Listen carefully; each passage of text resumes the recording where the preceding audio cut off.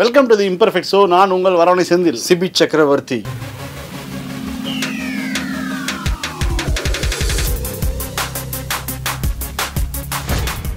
Cibi, இனிமேல் வந்து alphabet ஆர்டர்லாம் நிறைய மாறி இருக்கு. அதாவது அல்ஃபபெட் வந்து நீ இப்போ குழந்தைகளுக்குலாம் படிக்கிறேன் எப்படி படிப்ப? நான் A for apple, B for boy, C for cat, D for dog, E for elephant அப்படியே போயிட்டு இருக்கோம். குழந்தைகளுக்கு for zebra.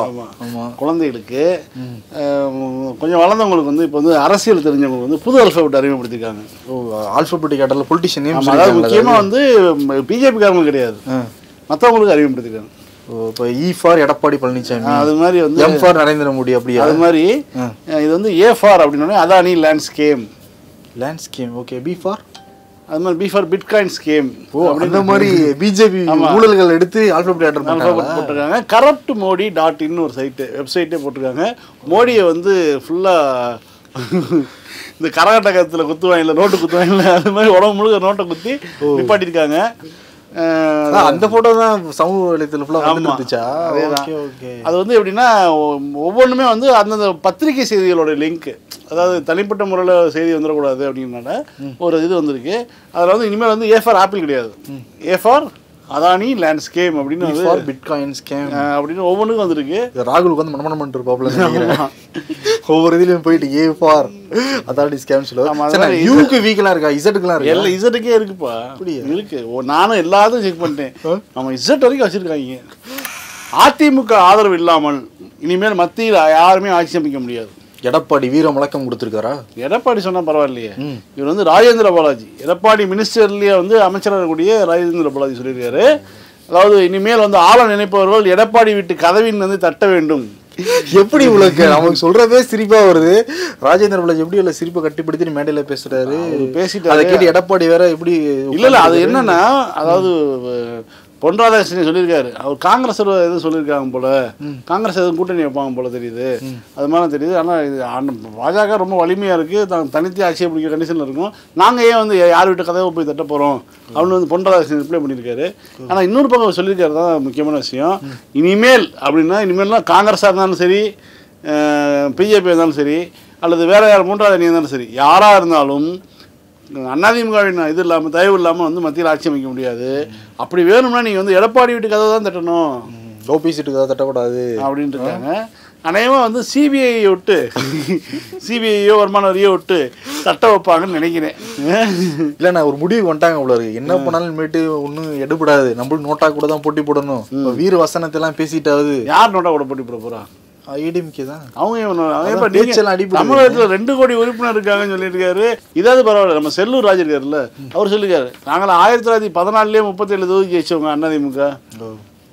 1914. ஆமாம், அவர் 2221 செல்லூர் ராஜ் ஃபுல்லோவில் வளர்றதுல வரவண செந்தில் காட்டிலும் பெரிய ஆளாக இருக்காரு.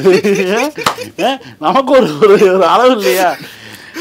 ஒரு பாட்டுக்கு இப்படியே சொல்லிட்டு இருந்தா என்ன நியாய தர்மம் வேணாமா? ஏன்னா 1914 எம்ஜிஆரே பிறந்தாரு. இவர் வந்து அப்பயே 37 சீட் ஜெயிச்சாராம். ஒப்பிட நல்லா இருக்குது. செல்ஃப் ட்ரோலிங் அவரே கலாய்ச்சாச்சு. ஓகே.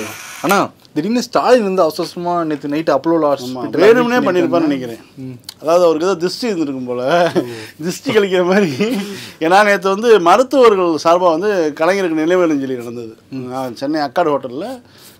மருத்துவர்கள் முக்கியமான சென்னையினுடைய பிரபல மருத்துவர்கள்லாம் சேர்ந்து வந்து ஒரு நினைவஞ்சலி செலுத்தினாங்க. அந்த விழாவில் ஸ்டாலின் இருந்தார். சென்னையில் இருக்கக்கூடிய முக்கியமான இதய மருத்துவம் கொண்டு எல்லா பேரும் இருந்தாங்கன்னு வச்சுங்களேன். அந்த மருத்துவர்கள் மத்தியில் அந்த நிகழ்ச்சியில் வந்து ரொம்ப ஃப்ரெஷ்ஷாக தான் இருந்தார், சாதாரணமாக தான் இருந்தார். அவர் எந்த இதுவும் தெரியலன்னு வச்சுக்கோங்க. அவருக்கான ஒரு நோயில் அனுமதிக்கப்படுவார் அப்படி சூழல் மாதிரி எதுவும் தெரியல. இருந்தாலும் வந்து அவர் அப்போ தான் நிகழ்ச்சி முடிச்சுட்டு போனார். ஆனால் நைட்டு வந்து 12 மணிக்கு வந்து அட்மிஷன் ஆகிட்டார். 11:30 மணிக்கு வந்து அப்புறம் அட்மிஷன். சர்ஜிக்கல் அப்படின்னு சொல்கிறாங்க. ஆமாம், சிஸ்ட், அதாவது ஒரு நீர்க்கட்டி இருந்திருக்கு அவருடைய தொடையில். ஆனால் அதற்கு முன்பு அதெல்லாம் வந்து காலையில் தான் சொன்னாங்க. ஆனால் அதுக்கு முன்னாடி என்ன சொன்னாங்கன்னா சிறுநீர் தொற்றுனால வந்து வந்திருக்காரு, இன்னும் யூரினரி இன்ஃபெக்ஷன் ஆகிருக்கு அப்படின்னு சொல்லி நைட்டு சொன்னாங்க. தகவல் சொல்லிட்டு காலையில் வந்து போயிடுவார், மருத்துவமனை விட்டு கிளம்பி போயிடுவார் அப்படின்னு சொல்லிட்டு இருந்தாங்க.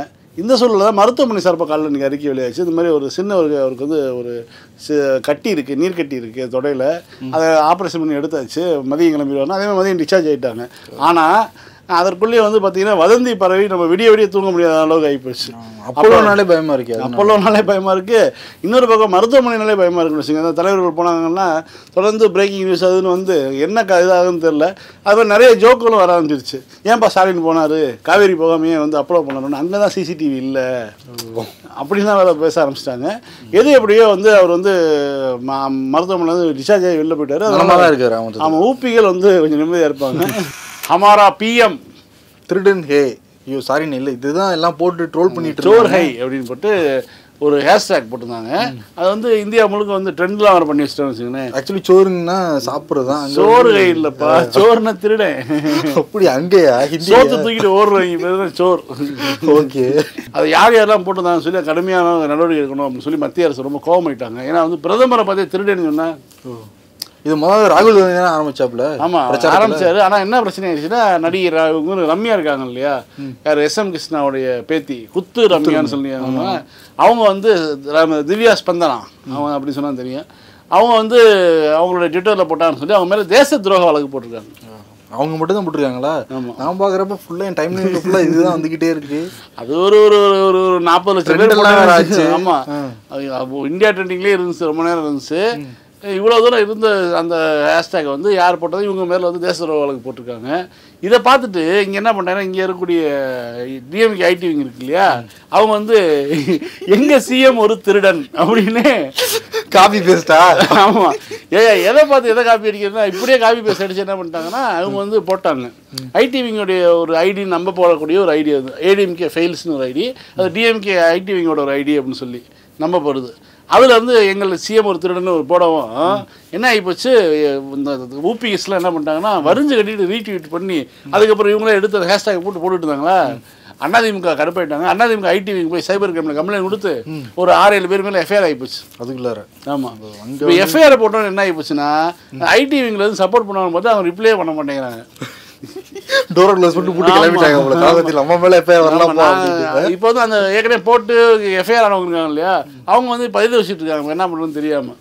திமுக சார்பில் இப்போ வந்து எந்த தகவலும் வரலன்னு வச்சுங்களேன். நாங்கள் கவலைப்படாதீங்க, சட்ட உதவி பண்ணுறோம் அப்படிலாம் எதுவுமே வரல, இது வரைக்கும் தகவல் வரல. நீங்கள் தான் ஹேஷ்டேக் போட்டு இது பண்ணிடுறாங்க. நான் என்னத்தை பண்ணுறது, அவன் ஒன்லி வேடிக்கை மட்டும் பார்க்குறதோட சரி. நான் ஆர் ஃபார் ரஃபேல் ஸ்கேம்.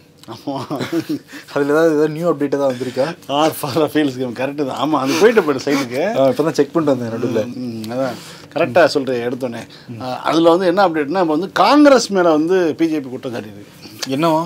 அதாவது காங்கிரஸ் வந்து வதோரா இருக்கார் இல்லையா, ராபர்ட் வதோரா, அவர் பேரில் வந்து அவருக்கு வந்து அவருடைய கம்பெனிக்கு கேட்டிருந்தாங்க. ராகுலோட மச்சான சொல்கிறீங்க? ஆமாம், அதாவது சோனியாவோட மருமகன், ராஜீவ்காந்தியோட மருமகன், பிரியங்கா வீட்டுக்காரரு, ஓகேவா.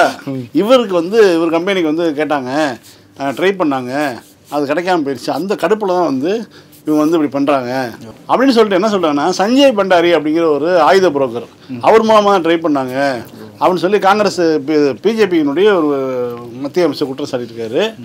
இது வந்து ஒரு பெரிய ஒரு பிரச்சனையாகும் அப்படிங்கிற மாதிரி எதிர்பார்த்துட்ருக்காங்க. ஏன்னா வந்து இந்த வதோராக வந்து ஏற்கனவே வந்து நில அபகரிப்பு பிரச்சனைலாம் இருக்குன்னு வச்சுக்கோங்க, ஏகப்பட்ட புகார்கள் இருக்குது காங்கிரஸ். இந்த நிலைமையில வந்து அவரும் பேசிட்டாரு. ஏன்னா கட்டிலுக்கு கீழே ஒருத்தர் இருக்காண்டா, எல்லா கேஸும் என் மேலே இருக்கிற எழுதுறீங்க அப்படிங்கிற மாதிரி கதறிட்டாரு.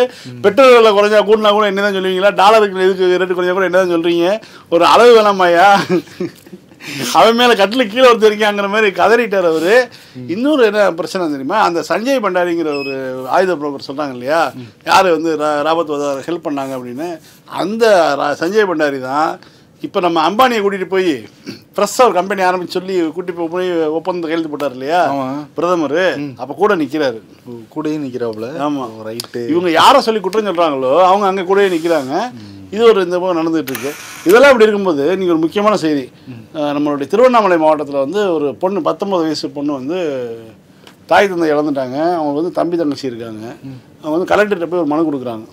மனு கொடுத்த மாதிரி வந்து எனக்கு 19 வயதாகுது, நான் வந்து வேலைக்கு போய் தான் வந்து என்னுடைய குடும்பத்தை காப்பாற்ற சூழ்நிலையாக இருக்குது. ஏன்னா என்னுடைய தாயும் தந்தையும் இறந்து போயிட்டாங்க, அதனால் ஏதாவது ஒரு வேலை கொடுங்கன்னு சொல்லி கேட்டுக்கணுன்னே 19 வயது வந்து அரசு வந்து வேலை தர முடியாது, 21 வயசுக்கு மேலே அரசு தர முடியும். இருந்தாலும் அந்த கலெக்டர் வந்து உடனே என்ன பண்ணிட்டாருன்னா, தலைமைச் செயலாளர்கிட்ட எழுதி ஒரு பர்மிஷன் வாங்கி சத்துணவு உதவியாளருக்கு அந்த பொண்ணுக்கு ஒரு ஆர்டர் போட்டார். ஆர்டர் போட்டது இல்லாமல் நேரடியாக அந்த ஆர்டர் எடுத்துகிட்டு போய் அந்த பொண்ணு வீட்டில் உட்காந்து அந்த பொண்ணு கையில் கொடுத்துட்டு அங்கேயே சாப்பிட்டுட்டு வந்திருக்காரு. வரவேற்க வேண்டிய ஒரு விஷயம். நம்ம ரொம்ப ஒரு நெகிழ்வான சம்பவமாக இருந்தது. ஏன்னா ஒரு அரசு ஒரு மாவட்ட ஆட்சியருங்கிறது வந்து ஒரு எனாமஸ் பவர் அவருக்கு. அவர் நினச்சா எதை வேணாலும் செய்யலாங்கிற அளவுக்கான ஒரு பவர் வந்து இந்திய சட்டம் கொடுத்துருக்குன்னு வச்சுங்களேன். அதை வந்து எல்லா பேரும் அதை சரியாக பயன்படுத்துகிறாங்களா அப்படிங்கிறது ஒரு முக்கியமான விஷயமா இருக்கும். இது மாதிரி வந்து ஒரு மக்களுக்கு நீதி வழங்குறது, அவங்களுக்கு குறைகளை தீர்க்கிறது தான் அவங்களுடைய வேலை. அதை சில பேர் தான் அப்பப்போ செய்கிறாங்க. செய்யும்போது தான் வந்து நமக்கு வந்து பெரிய விஷயமா தெரியுது. இந்த நேரத்தில் தான் வந்து அந்த ஆனந்திங்கிற அந்த பொண்ணுக்கு வந்து போய் வேலை தேடி கொடுத்த, வீடு தேடி போய் வேலை கொடுத்த நம்மளுடைய மாவட்ட ஆட்சியர், திருவண்ணாமலை மாவட்ட ஆட்சியர் கந்தசாமி வந்து நம்மளுடைய நிகழ்வின் சார்பாக ஒரு நன்றியை சொல்லிக்கலாம். அடுத்து நம்ம பார்க்க போகிறது #EPVI எவன் பத்த வேலைடா இது. 1914 அதிமுக வெற்றி பெற்றது. செல்லூர் ராஜு. இவர் இருக்கிற ஊர்ல இனிமேல் யாரும் இருக்க முடியாது. இவரை முதல்ல எங்கேயாவது நாடு கடத்துங்க பாஸ். யாருப்பா இவரு? தமிழ்நாட்டு முதலமைச்சர் இவர் தான். ஆனா நாங்க ஓட்டு போட்டது இவருக்கு இல்லை. அதாவது மாப்பிள்ளை இவரு தான், ஆனா சட்டை என்னது அது மாதிரி. அடுத்து நம்ம பார்க்க போகிறது இன்றைய கீச்சுக்கள். ட்வீட்ஸ் ஆஃப் தி டே. முதல்வர் பதவி என்பது மூர் மார்க்கெட்டில் கிடைக்கும் பொம்மை அல்ல. அமைச்சர் ஜெயக்குமார். பின்ன சசிகலா காலடியில் கிடைக்கும் பர்பியா. பர்பியா டேபிள் கீழே பர்பி தேர்னார்ல ஒருத்தர், அதை போட்டிருக்காங்க. பூத கண்ணாடியில் பார்த்தாலும் அதிமுக ஆட்சியில் ஊழலை பார்க்க முடியாத எடப்பாடி. ஏன் ப்ரோ அதுலேயும் ஊழல் பண்ணிட்டீங்களா? அடுத்தது நம்ம அவார்ட் ஆஃப் தி டே. என்ன அவார்டுண்ணா? யாருக்கு? இன்னைக்கு வந்து நம்ம ராஜேந்திர பாலாஜிக்கு தான் அவார்டு. என்ன விருது? அவர் தான் ஒரு கதவை தட்டிப்பார் கூட்டணி. ஆமா, அதாவது இனிமேல் வந்து அதிமுகவின் தயவு இன்றி யாருமே வந்து மத்தியில் ஆட்சி அமைக்க முடியாது. அதாவது உனக்கு வந்து இவ்வளவு தைரியமா அப்படிங்கிறத எனக்கு வந்து பெரிய ஆட்சி. எனக்கு என்ன தோணுது, காமெடி தான் தோணுது. வடிவேல் ஒரு ரோப்ல இல்ல, எங்க தலை வந்துட்டாரா ஒவ்வொரு விஷயத்துல அப்படிதான். ராஜேந்திர பாலாஜி மட்டும் வந்து பயப்படவே மாட்டேங்கிறார். நமக்கு பெரிய ஆச்சரியமா இருக்கு. மற்ற அமைச்சர்கள்லாம், அதாவது நேரடியாக ஜெயலலிதாட்ட வந்து பல வருஷங்கள் அமைச்சராக இருந்தக்கூடிய முக்கிய பிரமுகர்களாகட்டும், ஏன் துணை முதலமைச்சர் பன்னீர்செல்வமே இருக்கட்டும், அவர் எத்தனை தடவை முதலமைச்சர் வந்திருக்காரு, அவரே அடக்கி வாசிக்கிறாரு. இவரெல்லாம் கவலையே பட மாட்டேங்கிறாரு, இறங்கி அடிக்கிறாரு. இப்போ வந்து சென்ட்ரல் கவர்மெண்ட்டே கூப்பிடுறாரு. நீ முடிஞ்சா ஒத்துக்கிறது, நீங்கள் அண்ணனை வந்து தொட முடியுமா அப்படிங்கிற மாதிரி கூப்பிடுறாரு. பெரிய ஆச்சரியமா இருக்கு இவரை நினச்சி. ஆனால் அதனால் அவருக்கு அவார்டு கொடுத்துருவோம். ஏன்னா அவர் சொல்லியிருக்காரு இல்லையா, யாராக இருந்தாலும் எடப்பாடி விட்டு கதவை தட்டினால்தான் வந்து ஆட்சியில் அவங்க மத்தியில் ஆட்சியில் அமைக்கணும்னா எடப்பாடி விட்டு கதவை தட்டணும் அப்படின்ட்டு இருக்காரு. அதனால் ஏரியாவுக்கு வாயா எங்கள் ஏரியாவுக்கு வாயா அவார்டை கொடுத்துருவோம் அவருக்கு. கொடுத்துடலாம். ஆனால் கூட்டிகிட்டு போய் என்ன பண்ணுவாங்கன்னு தெரியல. என் தலைவர் என்னடா பிடிக்கும் புது ஐட்டமா ஏதாவது பண்ணிட போகிறாங்க பார்த்து அவரை கூட்டிகிட்டு போயிட்டு இருக்காங்க. அதான் நம்மளும் ஒரு ஸ்டாக் ஹோம் சிண்ட்ரோம் மாதிரி எடப்பாடிக்கிற ஃபிதா ஆயிரம் போல தெரியுது. டெய்லி அவர் பேசி தொடர்ந்து வீடியோ எப்படி பாருங்க, லைக் பண்ணுங்க, ஷேர் பண்ணுங்க. கருத்துக்களை கேள்விகளை மறக்காம கமெண்ட் பண்ணுங்க, சப்ஸ்கிரைப் பண்ணுங்க. நன்றி.